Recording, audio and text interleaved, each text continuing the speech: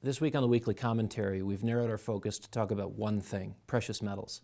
We brought on an expert, Roy, who's been trading the metals daily for 30 years, actually over 30 years.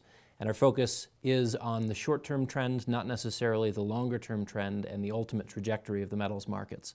But we look at some of the fundamental drivers coming into the end of this year, and as we transition into 2012, some of the macroeconomic as well as political factors that will affect the gold market. The political issues are twofold. One, here domestically, we have the elections, which will keep things a bit in limbo. What is not in limbo, from a geopolitical standpoint, is the tension growing between Israel and Iran. That he expects to be an issue as soon as 2012. On the economic side, we have Europe, of course, and he expects to see one of the member countries fall out, that having an immediate negative impact to the gold market with the price roaring back by year end. And the second issue being QE3, which is likely to be announced in the first quarter of 2012.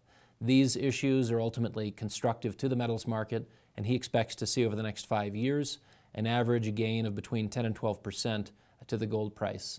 These elements, among others that we discuss in this week's Weekly Commentary, he considers to be very constructive to the price moves in gold, taking us ultimately to 3,000 or 3,500 an ounce by the year 2015, even 2016. So for that and more, join us this week for our Weekly Commentary.